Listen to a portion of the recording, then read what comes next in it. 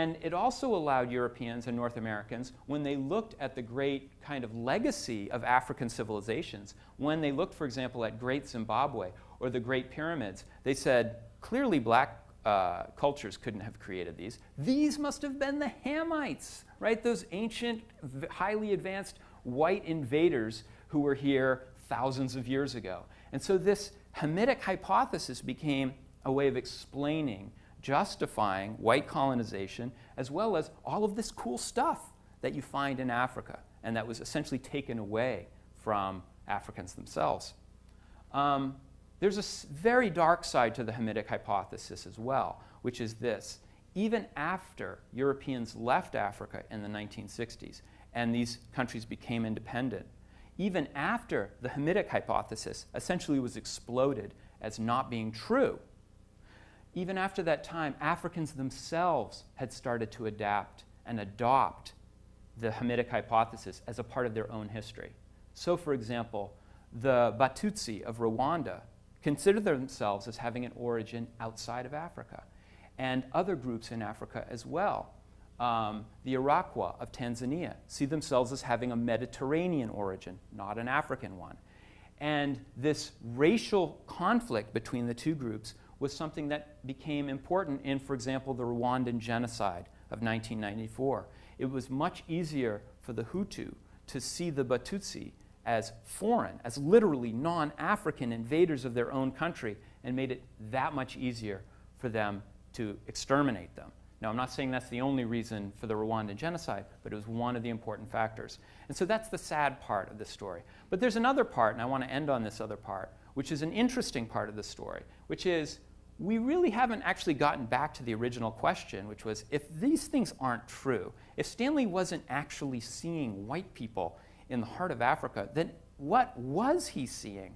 So I went to Africa in 2013, and I actually climbed that mountain that Stanley was looking at, which I was totally unprepared for. I mean, I run. I thought I was in pretty good shape.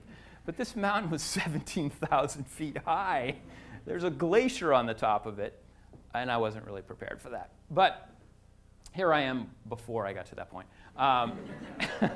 And I wanted to see, as I told my guide, I wanted to see what Stanley saw. And my guide, who was a member of the Bakonjo tribe, he looked at me and said, "There's no white people on the top of that mountain, man." And I said, "Yeah, I know there aren't, but I want to think about what Stanley saw." And I came up with a provisional hypothesis. And the provisional hypothesis is this. I think Stanley did see difference. I think he did look at people and said, these people do not look anything like these people.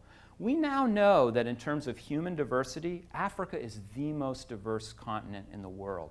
There's more human diversity, i.e. physical diversity in Africa, than any other place, because within Africa is a much longer evolutionary period of time for the human species than outside of it. So I think he did see human difference. And then it was filtered through, and this is my own theory and I'm very proud of it, it filtered what I call the Mr. Magoo hypothesis. So for those of you who are too young to remember Mr. Magoo, he was this Don Quixote-like figure who was so nearsighted that you would stick him in a room and he wouldn't really know where he was, and he thought he was somewhere else. But everything that he bumped into or knocked into, he interpreted as if he was in that other place, because his expectations of where he was were so strong, it filtered virtually all information coming in. And I think that almost all explorers, probably all tourists, suffer from the Mr. Magoo hypothesis, which is that they too, in a sense, filter everything they see through their expectations of what they should see. And I think Stanley, in a sense, wanted to see people who were like him, who were European. He was a desperately lonely man. He was living in Africa for 3 years, oftentimes without anyone else from Europe or North America. And I think, in a sense, he wanted to identify with people and saw this difference: cheekbones, aquiline nose, lighter skin color, and traced that as white. And ultimately, to finish it off, why should we remember this strange hypothesis? Okay, it was a kind of ink blot test for the way people looked at the world. But ultimately, I think we should remember the Hamitic hypothesis, because when we think about master races and Aryan domination, we think about the kind of very short, very violent history of Nazi Germany. But in fact, there was a much longer and a much more profound racial theory that continues to exist today, and that is the Hamitic hypothesis. Thanks very much.